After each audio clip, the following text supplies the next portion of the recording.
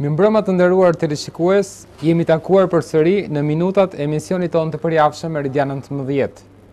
Në qendër të kësaj bisede do të jetë Konkatedralja Shën Lucia në Durrës. Një objekt i cili më tepër se një objekt religjioz është edhe një kështjellë e patriotizmit shqiptar, pasi klerikët aty kanë qenë nismëtarët e shpalljes së pavarësisë dhe krijimit të shtetit të brisë shqiptar në fillim të shekullit të 20. Pikërisht për të diskutuar mbi këtë temë, i ftuar i mbrëmjes së sotme është Dom GJERGJ Meta në cilësinë e famulitarit të kishës Shën Lucia. Mirëmbrëma zoti Meta dhe mirë se erdhët të studion Meridian. Mirë se gjeta, faleminderit shumë për ftesën. A jeni dakord me atë përkufizimin tim që unë bëra më parë, ndoshta subjektiv, më tepër se një objekt religjioz është që kështjellë e patriotizmit shqiptar, apo te i kalova masën? Ja, sigurisht që dihet për vetë historinë që kemi pasur në Shqipëri, objektet fetare, kishat katolike në mënyrë të veçantë kanë shërbyer shpesh herë jo vetëm për të ushtruar funksionin e tyre religjioz, të cilin kanë ushtruar më së miri, për aq kohë sa nuk kanë qenë të ndaluara, por shpesh herë nëpërmjet kishave katolike, nëpërmjet klerikëve katolik, kanë kaluar edhe janë përforcuar, promovuar ato element që kanë përbërë në një farë mënyrë identitetin tonë kombëtar nacional. Është e famshme ajo shprehja që thonë rilindësit tanë, por edhe më vonë klerikët katolik, fe dhe atdhe, pra besimi dhe atdheu. Sigurisht që Durrësi për vetë pozitën e tij gjeografike, për vetë rëndësinë e tij, është një qytet 3000 vjeçar, themi kështu, një qytet që mbart në vetvete në çdo hap një histori. Të më drejtën këtu ndjej nganjëherë një lloj dhimbje për Durrësin, sepse kam pas fatin të jetoj në Rom për 3 vjet dhe ndjesha shumë i emocionuar ndërsa ecjan ato quhen San Pietrini, janë gurat e vegjël të Romës, që i kanë lënë ashtu me shekuj dhe nuk është ndërtuar asgjë. Është prek me dorë historinë, prek me dorë ato njerëz që kanë ecur aty, që kanë kaluar, ndjen gati akoma zhurmat e kohës, e efektit kohës të shekujve. E personave, të karrocave, të njerëzve, kurse Durrësi pak a shumë e ka humbur këtë tërheqjen e tij. Sigurisht modernizimi dhe ndërtimet pa kriter kanë sjell këtë debulim të Durrësit nga pikpamja e kësaj vlere të madhe që mbart. Atëherë Durrësi, duke qenë se kishte këtë rëndësi strategjike, këtë rëndësi gjeopolitike, por edhe një rëndësi shpirtërore, sepse është një nga qytetet e para të themit kojnes shqiptare, nëse duam ta quajmë kështu, edhe pse termi Shqipëri vjen shumë më vonë. Por është një nga qytetet e para, një nga realitetet e para që njeh krishterimin.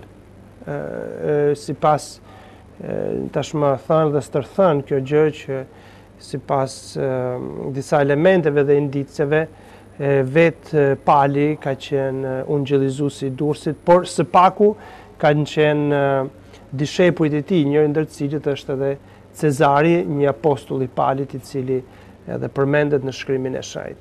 Dhe për këtë arsye, Durrësi ka qenë edhe një vend kalimi i rëndësishëm, por edhe një vend në të cilët janë rrahur edhe diplomaci, janë rrahur edhe mendime, janë rrahur edhe shkolla. Për këtë arsye, është e drejtë edhe ajo që thatë ju që një realitet sikurse realiteti katolik i Durrësit nuk mund mos jepte kontributin e vet në këtë moment kaq të rëndësishëm për Shqipërinë, sikurse ishte momenti i shpalljes së pavarësisë. Jo më kot kemi figurën shumë të rëndësishme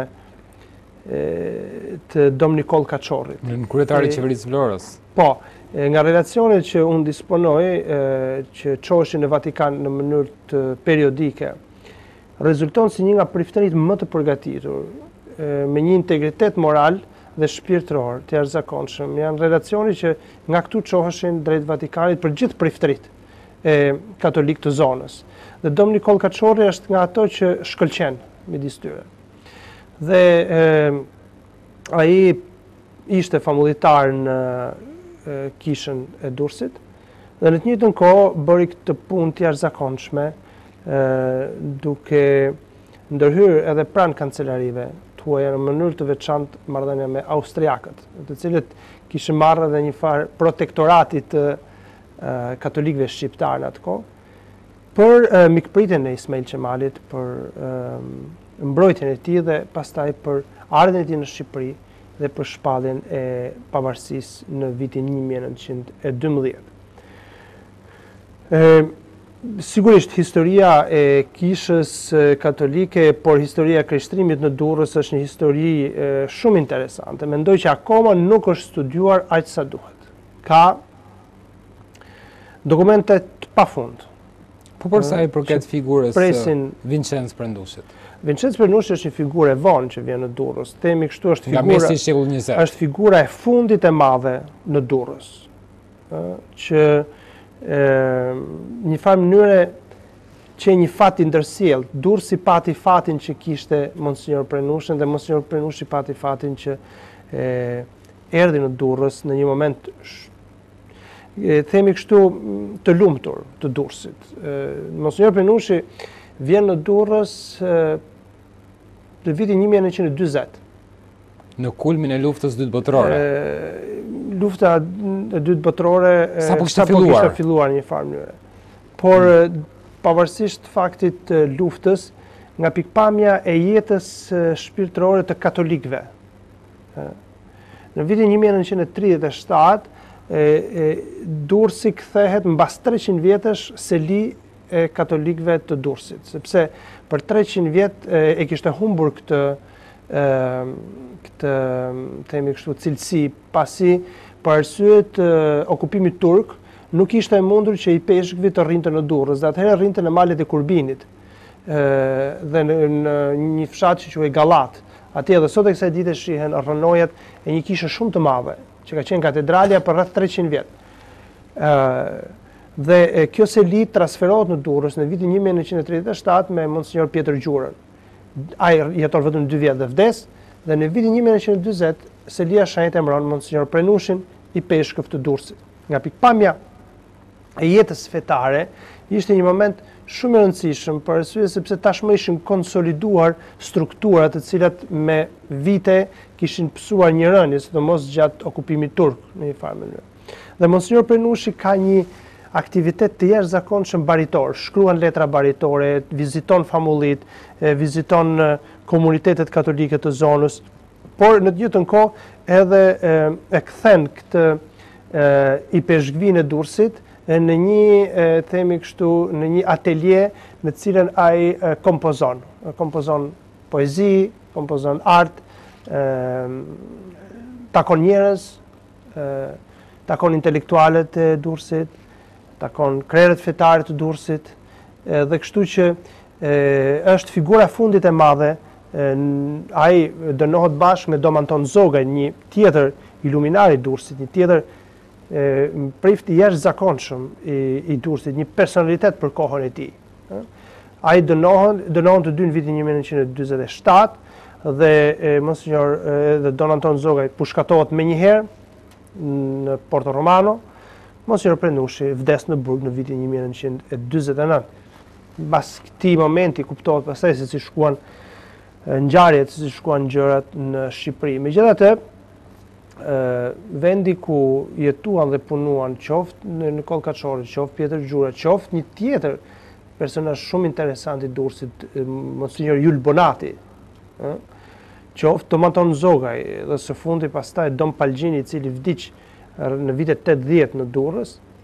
Ajo zonë aty bashkë me kishën, me i peshkvin, me shtëpinë e Murgeshave dhe me priftin, mbetet do thoja një perlë e pazbuluar e Durrësit, vetëm se çështja është që kjo perlë është brenda guaskës dhe akoma nuk është hapur kjo guaskë që ta marrim këtë perlë për ta rizbuluar këtë qendër të Durrësit, kaq të rëndësishme që është një pjesë thelbësore e historisë Durrësit.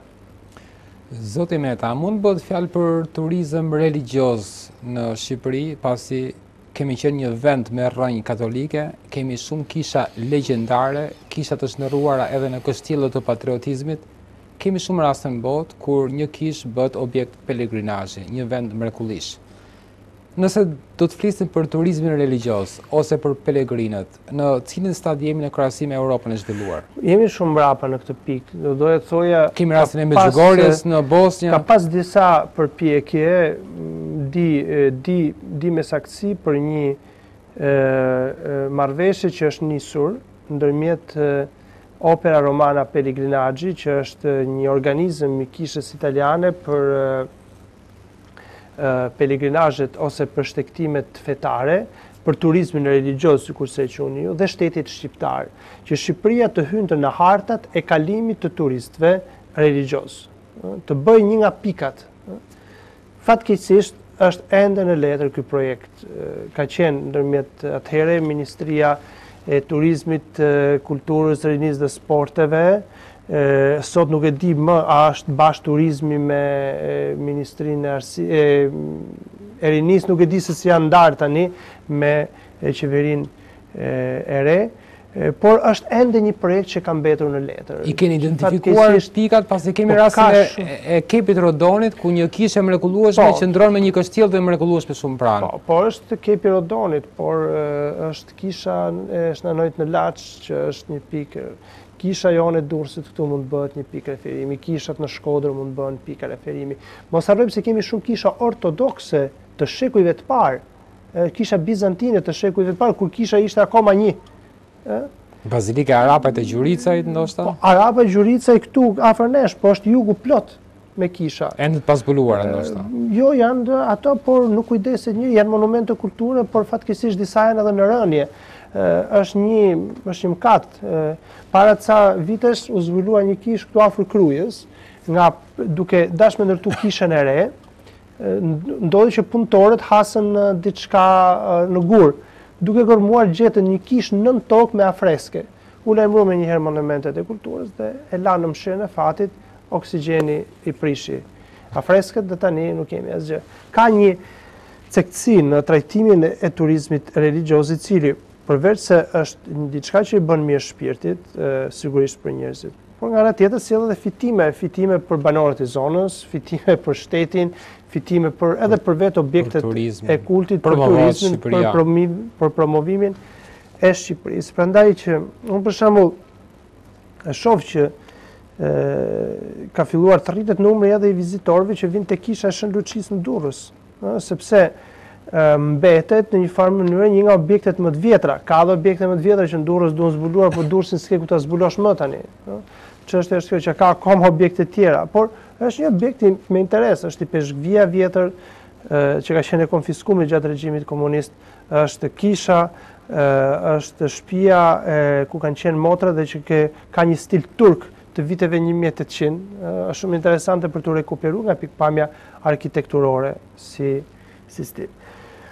Prandaj që ka shumë hapësira, mendoj, ku mund punohet së bashku dhe shpresoj shumë në një bashkëpunim të mundshëm edhe me pushtetin lokal për këtë, se për shembull një nga problemet e mëdha që kemi është që këto objekte që duhet të jenë patjetër objekte të një rëndësie kulturore të veçantë, kanë qenë konfiskuara nga regjimi, i ka përçudnuar regjimi komunist, ka banor brenda aty dhe akoma nuk janë kthyer.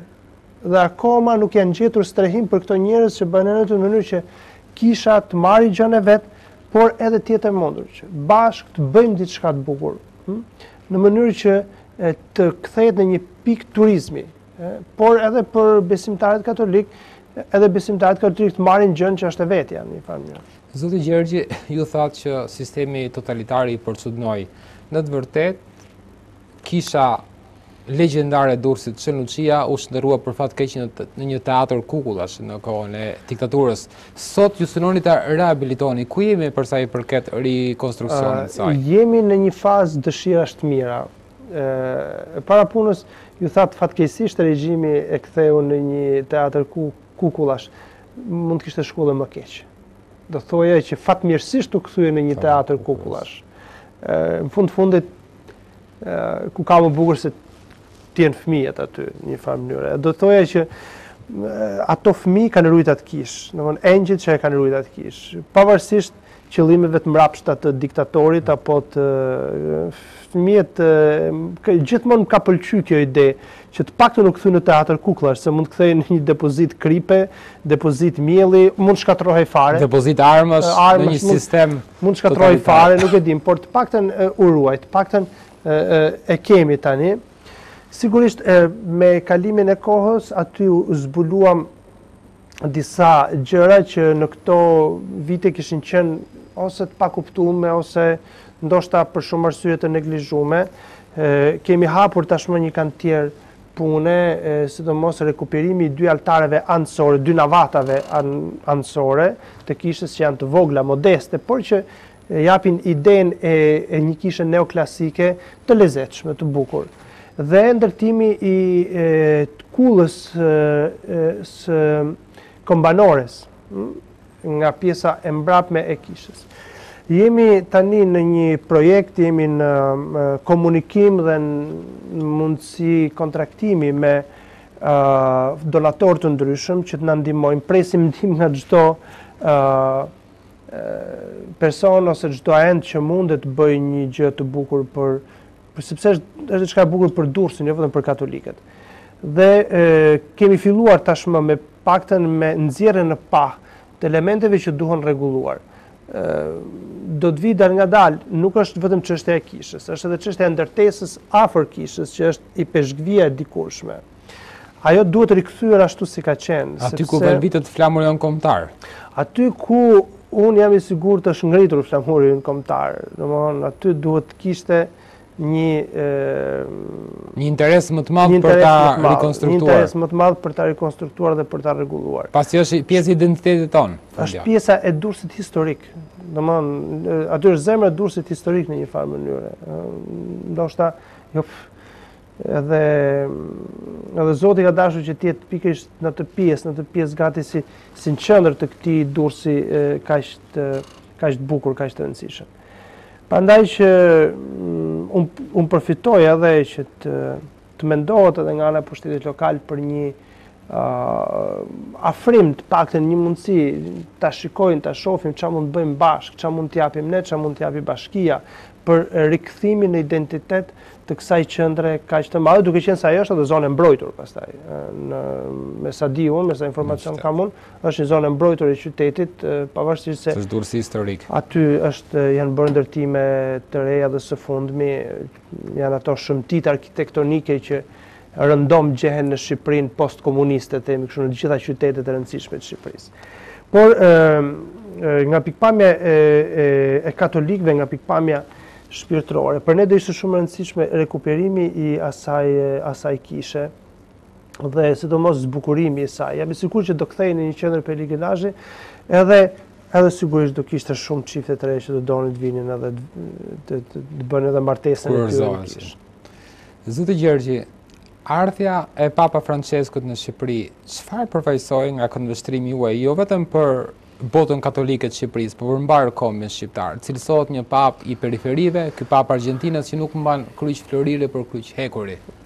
Po, unë mendoj që vizita e papës ishte shumë planshe, nuk mund të thuhet se kishte vetëm një qëllim. Sigurisht, kryesisht një pap vjen për takuar besimtarët katolik, por një pap e din mirë që besimtarët katolik në një territor nuk janë të izoluar dhe nuk jetojnë vetëm. Jetojnë bashkë me personat e tjerë që në rastin tonë janë vëllezërit tanë katolik dhe ortodoks, dhe kështu që papa nuk mund ta takonte neve pa takuar të gjithë popullin shqiptar. Dhe duke takuar të gjithë na ka taku neve, duke na taku neve ka taku të gjithë.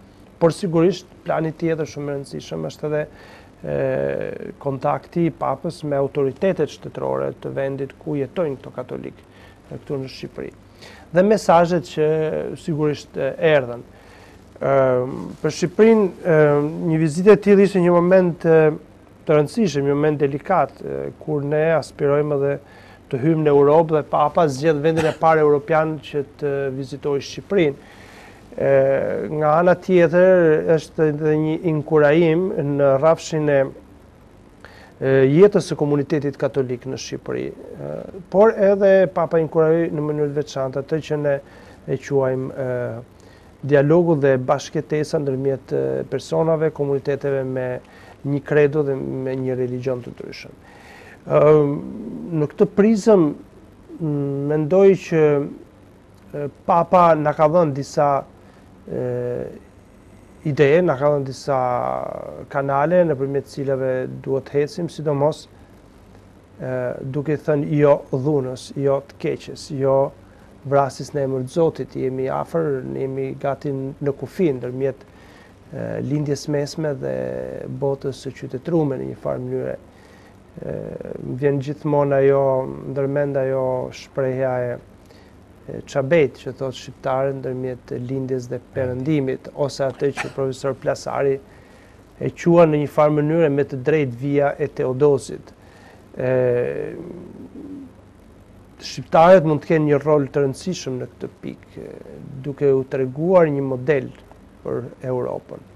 Por një model mbi të cilin nuk mund ta marrim kur të mirëqen, kur një model me të cilin kemi imunitet, por një model mbi të cilin duhet punuar dhe duhet modeluar her pas here, i duhet dhënë formë her pas here. Këtë model mos vallja eksportuam Europës pas ngjarjes së Charlie Hebdo's, ku pati dhe përplasje qytetërimesh, ku klerikët shqiptarë parakaluan në Paris, duke dhënë një shembull. Po, ai ishte një shembull sigurisht i mirë. Mendoj që nuk duhet absolutizuar. Thash edhe një herë që është një model, ato janë disa shenja, por mbas shenjave ka një realitet. Dhe ky realitet shpeshherë zihen, shpeshherë është i vullshëm, shpeshherë i ngadalshëm, shpeshherë ka konflikte, shpeshherë ka edhe kuptime, mirë kuptime, por edhe keq kuptime. Prandaj që detyra është kjo, me punu në bazë, me punu në mënyrë metodike dhe me punu me bindjen se kjo është rruga e duhur. Jo vetëm thjesht e bëjmë për sy e faqe, por e bëjmë sepse jemi të bindur që është rruga e duhur.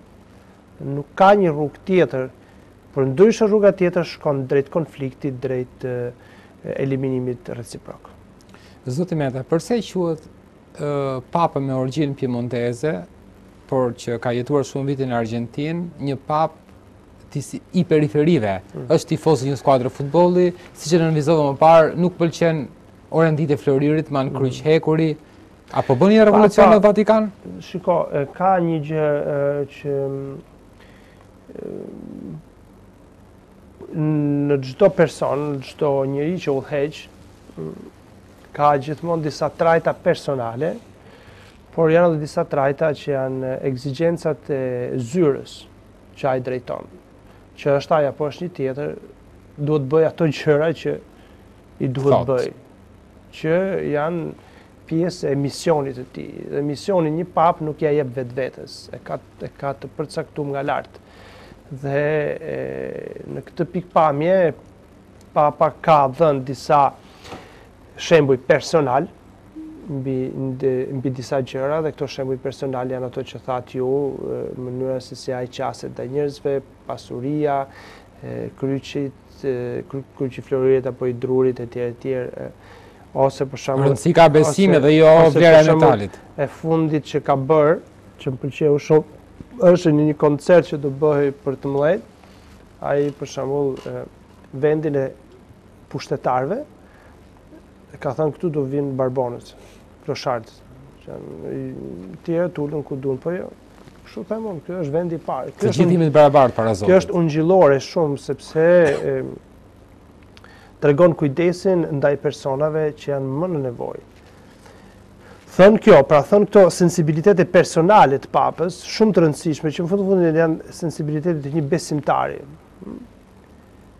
Pastaj papa sigurisht që ka një agjendë që është misioni i tij si papë, që do ta bënte dhe duhet ta bëjë çdo papë që vjen. Sikurse është për shembull reformat e ndryshme në Kishë, që her mas here Kisha ka nevojë të reformohet, si çdo lloj institucioni tjetër. Ka nevojë të reformohet. Janë udhëtimet e tij, janë takimet e tij me të pushtetshmit, me njerëzit, me qeveritarët etj. Audiencat e përgjithshme që bën çdo të mërkurë etj. Pra, themi kështu ndërthurën në këtë person qoftë sensibilitetet personale, por qoftë ato gjëra që ai duhet bëj për arsye të zyrës tij, për arsye të punës që ai ka, të misionit që ai ka. Gjithsesi, duket që është një pap i cili po sjell shumë risi në jetën e kishës. Shpresojmë, nganjëherë janë efekte me shpërthim të vonuar, me shpërthim të ngadalshëm. Domethënë, e nisin këtu, por ndoshta mund shpërthejnë mas shumë vitesh.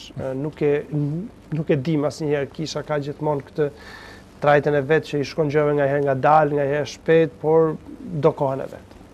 Zoti Gjergji, kemi patur një pap polak që ishte në kulmin e luftës së Ftohtë, një pap gjerman, një pap Argjentinas, por edhe Shqipëria i ka dhënë Vatikanit disa pap në historinë e saj shekullore. Sot ndoshta të pretendojmë për një pap shqiptar mund të jetë shumë, por mund të bëhet ndonjë klerik shqiptar kardinal në Vatikan në këtë kohë? Nuk e di. Ndoshta po. Cilat janë rekuizitet, çfarë kushtesh?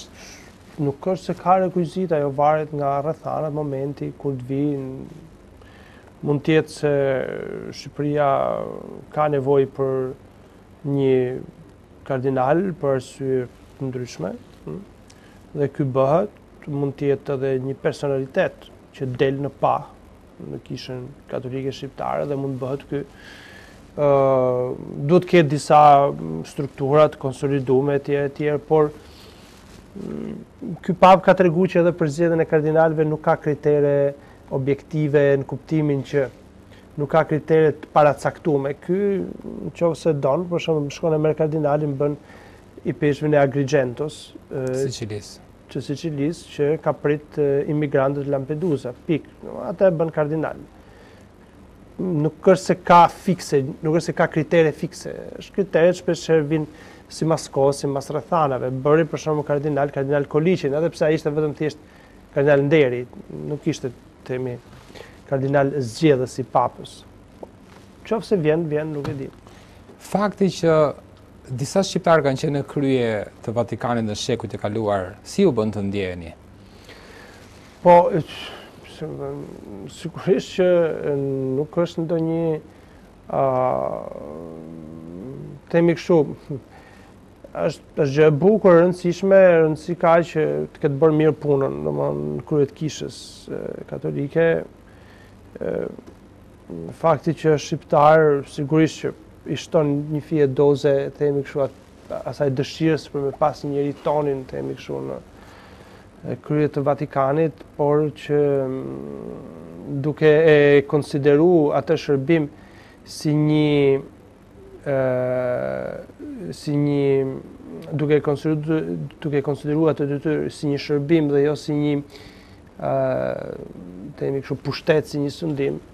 Shpresoj thjesht që para Zotit pastaj të kenë çfarë më thonë që e kanë bërë mirë këtë punë që të na bëjnë krenari vetëm para njerëzve, por edhe para Zotit. Zoti Meta, pak ditë më parë, Vatikani u shpreh se njeh pavarësinë e shtetit të Palestinës.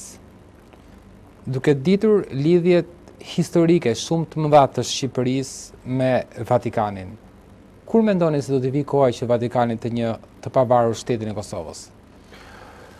Po, njohja e Palestinës nuk ishte diçka e papritur. Për ata që e njohin historinë e diplomacisë, e dinë mirë që Vatikani gjithmonë ka mbështetur ekzistencën e dy shteteve ndërkombëtarisht të njohur. Me kohë kjo, nuk është se është diçka e re. Thjesht aktet zyrtare pastaj janë gjë tjetër, domethënë se kur bëhen. Kurse njohja e Kosovës don kohën e vet, ka proceset e veta për të cilat nuk varet marrëdhënia që ka Vatikani me Shqipërinë, nuk varet nga kjo. Marrëdhënia me Shqipërinë janë marrëdhënia me një shtet. Marrëdhënia me shqiptarët është tjetër gjë pastaj.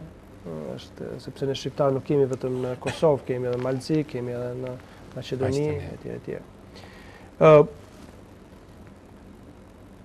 Askush nuk mund të thotë që nuk janë bërë hapa, kushdo me i lexu hapat i din, më mirë se si janë bërë. Por Vatikani ka një procedurë të vetën të ngadalshme, sipas rrethanave, sipas leximeve të historisë. Ne mund të kemi shumë dëshira, por shpeshherë shtetet, diplomacitë e mira e popujve tjerë hecin me kritere tjera që ne shpeshherë ose nuk i kuptojmë ose thjesht jemi më shumë të nxitur nga dëshirat e tona të momentit që duam të njihet Kosova. Për shembull, një hap që është bërë është që nunci apostolik apo personi që kujdeset për katoliket e Kosovës nga Selia e Shenjtë deri para 2-3 vjetësh, jo më shumë se 4 vjet. Ishte në Beograd, nunci apostolik i Beogradit kujdese edhe tani nuk është më e Beogradit, është kaluar kompetencat tek ai Slovenisë. Domthonë është një person i caktuar në Sloveni që merret edhe me shtetin e Kosovës. Pra ka filluar hapat e parë gradual, por të pandalshëm. Shohim ku shkon, si plotson kriteret, gjërat, i herë fillohet. Pastaj do kohën e vet, nuk mund t'i vëjmë nëzitim gjërave. Kosova është një shtet që po hecen, që po përparon, ne jemi të lumtur, konferenca i peshqvorë e Shqipërisë ka shprehur disa herë këtë gjë si një nga ngjarjet më të rëndësishme. Katolikët shqiptar janë pro kësaj njohje, janë të kënaqur, të gjithë po i shohim edhe themi kështu ato gjërat e bukura që ndodhin, sidomos fakti kur tani shkon Kosovë për 2 orë, kemi shkëmbime të jashtëzakonshme, kemi miqësi të bukura që po lindin, fakti që më në fund jemi të lirë të shkojmë në Kosovë dhe shqiptarët e Kosovës të vinë në Shqipëri. Pjesa e Vatikalit pastaj don kohën e vet që nuk varet nga ne, nga dëshirat tona. Zoti Meta, Kosova është toka e imzot Damian Kurtit, një kleriku të madh që shërbeu në Durrës për të ringritur kishën katolike të rënuar nga pasojat e sistemit komunist. Çfarë kujton kjo figurë, Damian Kurti? Mendoj se për Monsinjor Damiani do duhet bënim një emision tjetër, pak më të gjatë dhe më të detajuar, sepse ai meriton një emision për më shumë se sa një emision. Pak ditësh ai kishte 1 vjetorin e vdekjes dhe ne si famulli, si besimtarë të kishës së Shëndruçisë patëm një kremtim këtu, po shkuam edhe tek fshati i Monsinjor Damianit në Binç të Vitis në Kosovë, ku bëm edhe një meshë dhe shkuam bëjmë një lutje tek varri i Monsinjor Damianit. Mund të them se Monsinjor Damiani bashkë me priftin tjetër që më vonë u bëi peshqvi i Kosovës, Don Mark Sopin, ishin themi kështu si ato rojet e mëngjesit, themi kështu që erdhën dhe na lajmëruan që erdhi dita, erdhi agimi, dita po lind, dhe na shoqëruan në një pjesë të mirë të rrugtimit ton drejt ringritjes dhe ringjalljes. Të gjithë, paktën mosha ime, brezim, jemi persona që jemi pagzuar, jemi krezmuar, na kanë ndihmuar në ecin ton shpirtërore, por si unë janë shumë katolik të Durrësit, të rrethinave të Durrësit, madje deri në Milot, që kanë marrë këtë shërbim shpirtëror nga Monsinjor Damiani dhe nga Don Mark Sopi. Por Monsinjor Damiani, për vetë kohën më gjatë që ndeti në Durrës, që qëndroi në Durrës, u bë dhe një figurë emblematike e rëndësishme edhe për qytetin e Durrësit. Shumë persona kanë njohur, shumë persona kanë ruajtur një respekt të jashtëzakonshëm për Monsinjor Damianin. Punojnë në fushën fetare, por edhe në fushën sociale, në fushën shoqërore, në fushën dialogut ndërfetar, raportet shumë të mira që ka pasur, qoftë me komunitetin musliman e qoftë edhe me komunitetin ortodoks. E bëjnë Monsinjor Damiani një figurë për cilën Durrësi ndoshta ende duhet të shprehë mirënjohjen e tij. Zoti Meta, jemi në minutat e fundit të emisionit. Cili është mesazhi që ju doni të jepni? Po, s'kam ndonjë mesazh, vetëm thjesht shpresojmë që Durrësi të vazhdojë të jetë dhe të marrë ato trajta të një qyteti i cili ka mira vjet në brigjet e këtij Adriatikut ton, është qyteti ku kanë kaluar shumë njerëz, shumë histori, është qyteti ku ka qëndruar dhe Ciceroni, është qyteti që ka pasur në shekullin e 13 një manastir me 100 murgj, dominikan të gjithë doktor shkencash, të cilët edhe kanë pasur, jemi bindur për këtë, megjithëse duan studime pak më thelluara edhe ndër universitetet e para europiane në Durrës. Durrësi mund të rimarrë edhe një, duke qenë se është edhe një seli universitare, të rimarrë edhe një herë në dorë atë flamur të dijes në jetën e Shqipërisë. Sigurisht duhet kohë, duhen breza, duhen breza. Shpresoj që të investohet shumë në politikat e formimit, në politikat e edukuese të shoqërisë, që vendin e parë, vendin e udhëheqjes ta kenë ato persona të cilët e meritojnë. Një meritokraci që vjen nga studimi, që vjen nga lodhe, që vjen nga puna dhe që duhet të tregohet. Durrësi ka shumë potenciale, ka shumë mundësi, shpresojmë që shfrytëzohen gjitha në maksimum. Zoti Gjergji, të falenderoj sinqerisht për mendimet tuaja të vyer në këtë studio. Faleminderit juve për ftesën dhe ju uroj sukses në punën tuaj. Shpresoj që do të jeni përsëri ftuar dhe të na vini për tema tjera, pse jo. Faleminderit. Të nderuar teleshikues, është ky momenti i ndarjes. Deri atëherë, mirupafshim.